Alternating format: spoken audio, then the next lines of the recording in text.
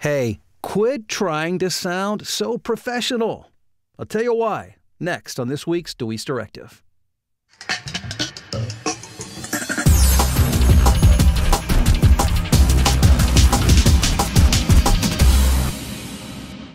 Bill DeWeese here from VoiceOverRevolution.com, and I want to thank you for stopping by and checking out this video and for watching YouTube's most viewed and most subscribed to voiceover channel. By far. Just saying. Hey, thanks for checking it out and thanks for sharing it with your friends.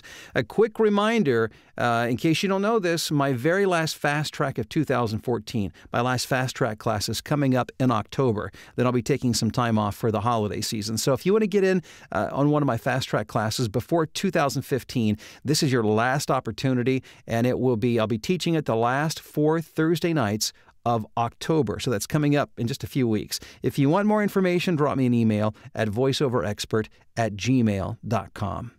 So my advice for you this week is quit trying to sound so professional. Oftentimes, the thing that we should do to accomplish whatever it is we're trying to accomplish is actually counterintuitive to what our human nature wants us to do. Let me explain. When you are working to become a voiceover talent, especially when you're first entering into that space and beginning to audition or work with scripts, whatever the case may be, your natural human instinct is to want to sound good. It's human nature. Professional voice talent. You want to sound good. So what happens is we get a script and we begin to focus on how we sound when we read that script. And the end result is that we try to manipulate the words and the sentences and how they sound. And what we get as an end result is a very sterile read, something that may sound slick and professional, but is not compelling, meaning people they're not compelled to listen to what we have to say. So what I want to encourage you to do is to begin focusing on the content.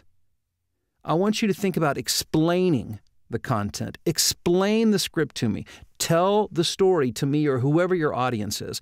Quit focusing on what you sound like and think about how to explain the story to somebody. Because really, in the final analysis, we're all storytellers as voiceover talent, whether we're reading a commercial or narration or a script for an on-hold telephone script. It's all storytelling. We're all communicating something to a listener. But the moment we begin focusing on the sound of our own voice is the moment we are dead in the water. We're no longer connecting. And trust me, if you want to win more auditions, this is something that you have to be very, very aware of. So I've explained it. Let me demonstrate it for you. I've pulled up a very short script here. It's just like it's one long sentence, 2 sentences rather, for a commercial called Quit Plan.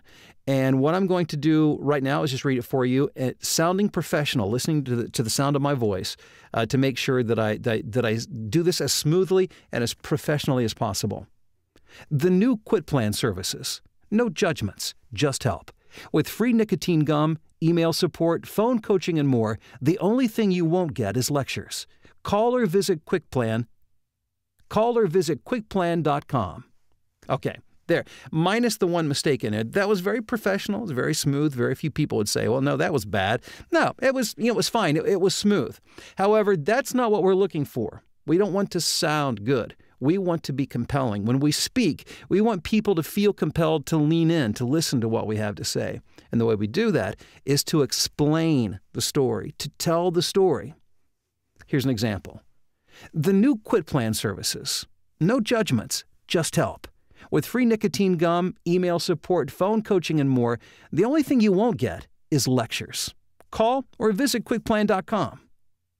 So again, the difference that time, I wasn't focusing on how I sounded. I was trying to make sure that you understood, that I was communicating the content, that I was explaining so that it would make sense to you.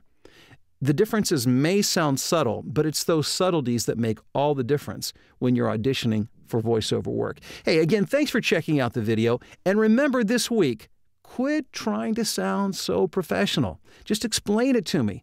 Tell the story. And watch you begin to win more auditions. Again, thanks, and I look forward to talking to you again real soon.